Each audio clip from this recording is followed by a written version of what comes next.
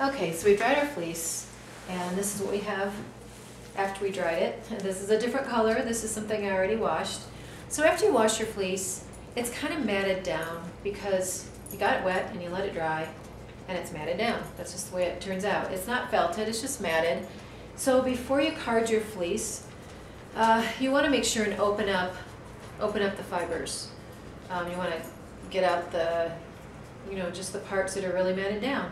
So you can either do it by hand before you card the fleece, or you can pick it out. And this is one style of picker that you can use. And I got this off eBay. It was like $150 or something. But it's pretty compact and kind of simple, but there are some things I don't like about it, but we'll kind of talk about that in a minute.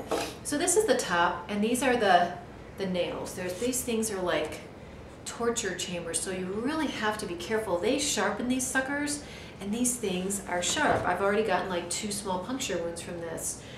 So you have to kind of respect it. You have to know that it's dangerous. You can't let your kids or animals play with this thing. So this is the top. And then inside you have more nails, and they kind of all go in different directions to really open up those fibers, make it nice and fluffy, and get it ready for carding. This particular one has an in and an out stamp in the box. It's kind of, picking for dummies, I guess. And the top, there's a little hinge, and that goes towards the out side.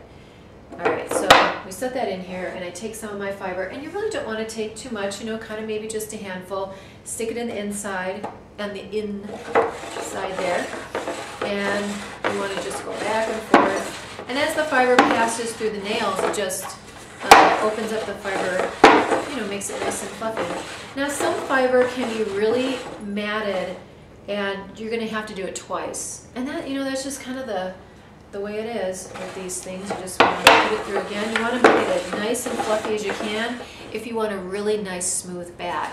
If you don't want a nice smooth batt, if you want to kind of make a chunky batt, you may not even do this process. But I want a nice smooth batt for this particular fleece, so I am going to pick it.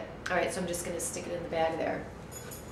Sometimes, especially during the winter months when the heat is on, this fiber becomes really staticky. So what you can do is just take a dryer sheet, and sometimes I'll just wipe my hands with it, and then it won't stick to my hands, and then it makes the fleece noise. Okay. So here we go. I'm going to put it through again.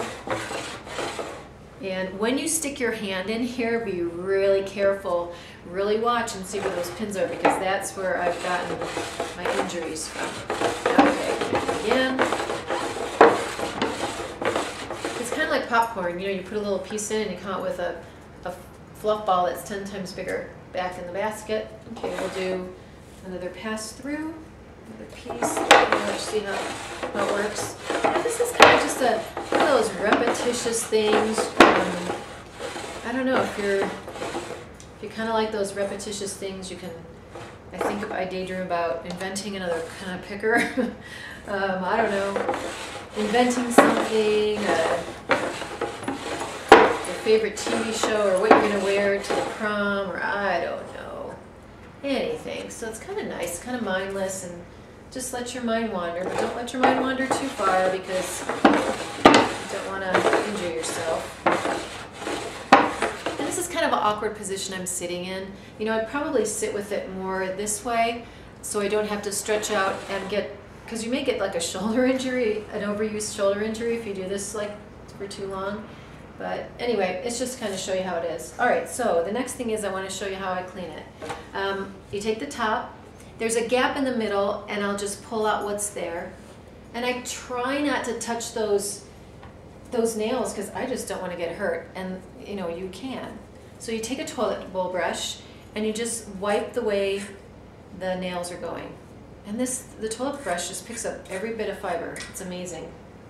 What's even more amazing, let me pull this out, is how much garbage is still in this fleece even after you wash it. But you still have a lot of pieces of hay that just don't come out when you wash it, and it's just still there. So as you pick it, you'll see pieces of dirt in the bottom of the picker. That's kind of normal, so you just go outside and dump it upside down and, just clean it out.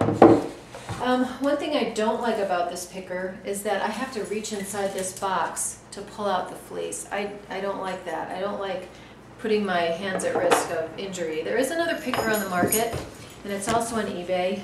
It has an open back, and the fleece just falls out onto the floor or into a basket.